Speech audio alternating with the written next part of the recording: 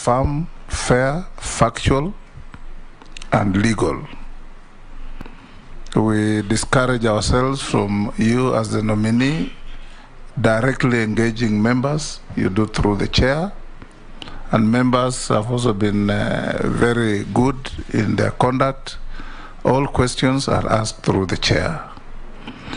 Even if you ask a question that pricks your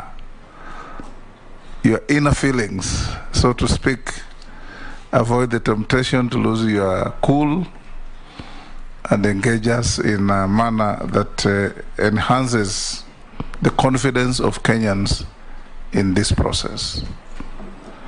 We will, as a committee, act fairly, and we expect you to answer all questions truthfully, concisely, precisely, so that we can save on time. We have one other colleague of yours waiting to appear before the close of the day. Before we start, we will ask you some procedural questions, and after that we'll give you about 10 minutes or less. If you can do less, the better, to tell us the story of your life up to where you are sitting before this committee. I must also inform the committee that the Honorable Ababu Namwamba is very well known to me. He's a professional colleague in the legal profession. He comes from the same region as I do. He's a friend, and we have served in cabinet together before. That does not in any way affect my ability to chair these proceedings. Honorable Namwamba, do you have the following documents? One, tax compliance certificate. Mr. Chairman, I do.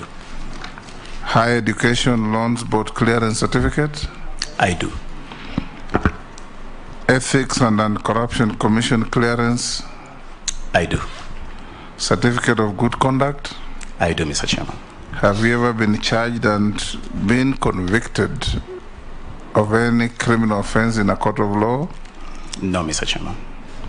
Are you a dual citizen of Kenya and any other jurisdiction?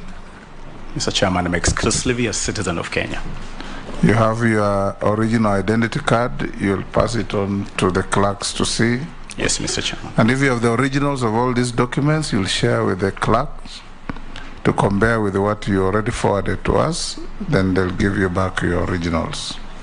At a personal level, what is your net worth in terms of finances?